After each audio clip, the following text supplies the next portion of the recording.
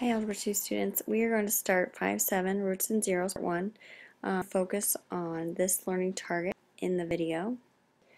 And this one right here. Determine the number and types of roots of a polynomial. This one we'll do in class.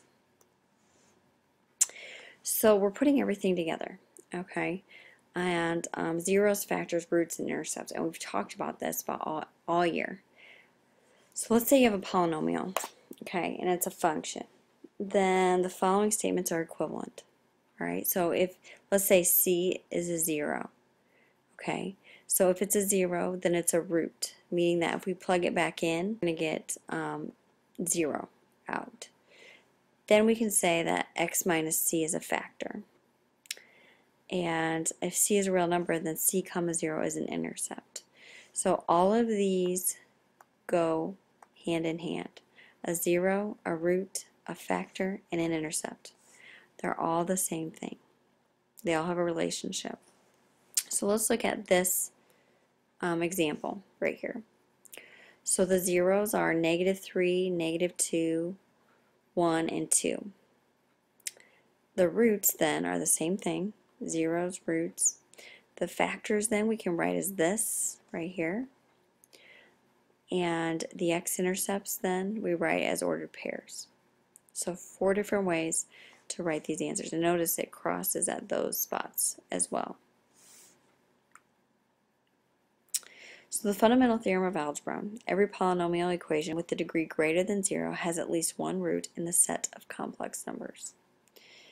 So if we want to solve this equation, we'll state the number and types of roots. That's what we're going to look at in this video, this example. So some ways that you could do this, is you can factor it. You can also graph it to see if you can find a root. If we factor this, we can use Argyle, and we have 3 and 3, so we have x plus 3 times x plus 3, which is 0. So we get x equals -3. Now we get -3 twice, but do we have to write it twice? No. So if you notice here, here is the root, and notice we wanted to get this many roots or zeros.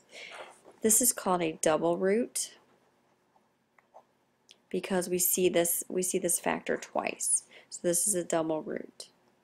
So this highest degree here includes the double roots, imaginary roots, real roots, all of that. And that leads to this next equation. So here, go ahead and try this one. Pause the video and try it on your own. So you can take out an x here. So we have x squared plus 25 equals 0. We've got to set this x equal to 0, so that's one of our roots. And then we have x squared plus 25 equals 0. X squared equals -25. So x is going to equal plus or minus 5i because we square root both sides. So it looks like we have a real root here, and then we have 2 imaginary. And that takes on the form of a complex number. So notice here it only hits our x-axis once. Here at 0, that's our x-intercept. And then these 2 imaginary roots, we're not going to see them on the x-axis because they're imaginary. So the corollary to the fundamental theorem of algebra is a polynomial equation of degree n has exactly n roots. And a lot of you are picking up on that already in the past section. In the set of complex numbers, including repeated roots. So here's some examples if you want to write that down.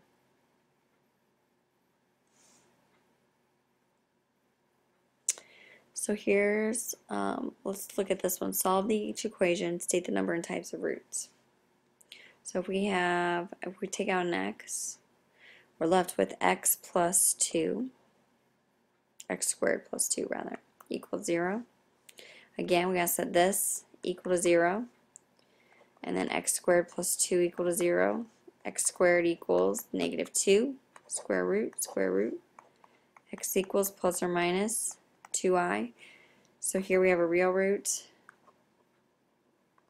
and then 2 imaginary. And you can always graph this to check your answer to see your x-intercepts. So now what I want you to do in the Google form below is state the number of types of roots that you're going to get on this. Okay? And that's all I have for you. And yeah, come with questions. Sorry, my baby's sleeping right now, so I'm going to be kind of quiet. It's late at night, and I don't want her to wake up. So that's why I've been really quiet. All right, we'll see you guys later.